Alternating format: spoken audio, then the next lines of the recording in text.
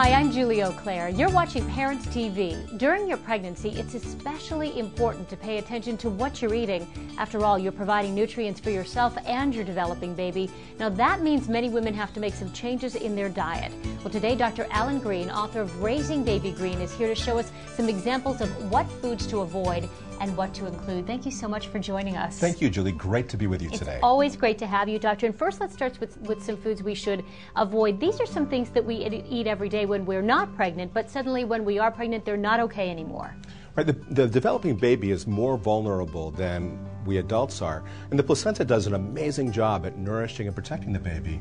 But there are a few things that you have to pay attention to. Okay, fish, number one. Talk to us about which fish we should be avoiding. So there are a few fish you need to avoid because of the mercury and PCB pollutants in there. Things like swordfish and shark, tilefish, king mackerel you want to avoid. Okay. Also, raw fish, raw sushi or raw oysters you want to avoid because of infections. What's okay? There's a bunch of fish that's great for the developing baby and for you. Things like wild salmon, mahi, bay scallops. And in Raising Baby Green, I have a long list of all the great fish you can eat. Okay, listeria can be very dangerous for a woman who is pregnant. Tell us what foods contain it. What should we be looking for? So listeria is a bacteria that can be devastating for a developing baby. And the thing that's different about it is it can thrive in a refrigerator where most bacteria just don't do well there.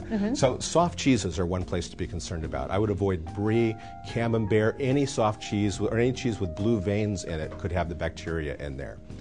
Another place you can find it is in luncheon meats. Things like cold cuts, hot dogs before they're cooked could have it in there. Leftovers in general could have listeria in there. Yeah.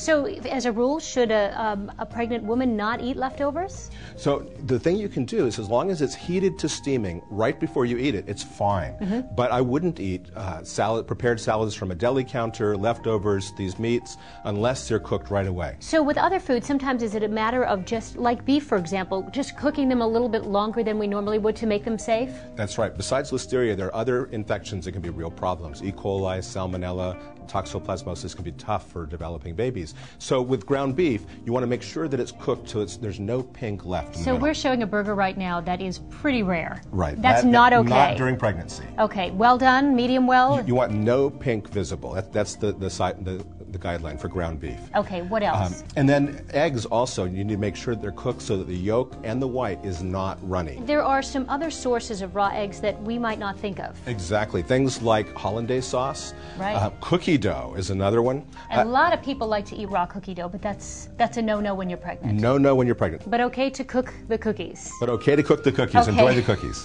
And of course, it's always been recommended to avoid alcohol and to avoid caffeine, but is there any amount of alcohol or caffeine that is okay? There is no amount of alcohol that's safe for developing baby. And as for caffeine, it's a little controversial.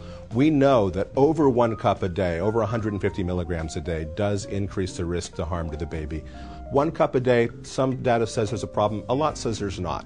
But more than that is certainly not a good idea. All right, let's move on to things that we should be eating and Yes. eating a lot of during our pregnancy. You recommend there's some certain nutrients that you need to have in your diet. Right, during pregnancy, your nutritional needs change because you're building a whole new body inside of you. And there's 4 nutrients, vitamins and minerals in particular, that needs go way up.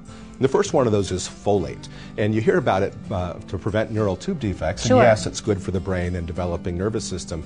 But every time you make a new copy of DNA, you need folate to do it right. Where do we find folate? And the name gives you a clue. Foliage is the place. Green leafy vegetables is the best source of folate. Okay. The second one to look for is iron. A pregnant woman's own blood supply goes up by 1/3 during pregnancy, and the baby has to make all of his or her blood from scratch, and that scratch includes iron. Okay. And so green leafy vegetables, again, are a great source.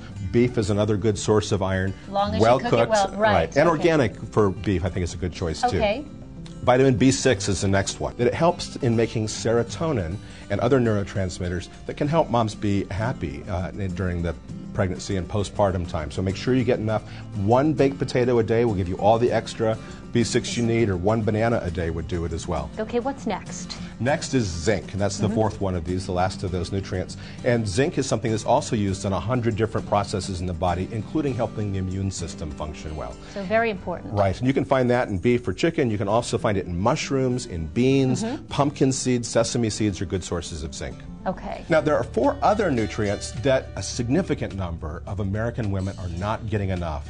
and I'm very concerned about these. Okay, tell us about them. First one of those is calcium. So important. It's really important. If you're not getting enough, that's going to come out of your own bones and cause real problems there. So you definitely want to get calcium. So milk is good. That's another one to do organic. Next one is choline, a nutrient a lot of women haven't even heard of. It influences the baby's ability to learn and particularly memory.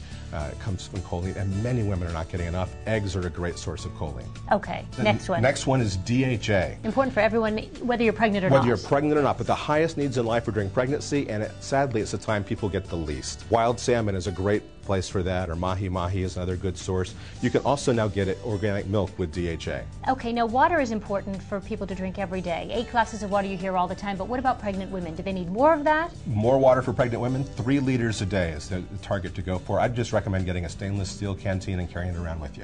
And finally, Dr. Green, how important are prenatal vitamins? Prenatal vitamins are very important throughout pregnancy, but what most women don't know is the most important days are before the pregnancy test even turns positive. So I suggest taking them if you might get pregnant. Okay, if you're thinking about it, start taking them. That's right, and you can get them over the counter wherever vitamins are sold. Good to know. Dr. Green, thank you so much for coming in. Great information you've given us, and if you'd like more details, you can go to drgreen.com, or you can pick up Dr. Green's book, Raising Baby Green. It's in bookstores now. Thanks for watching Parents TV, your source for the best information for your growing family. Thank you for watching Parents TV, our families, our lives.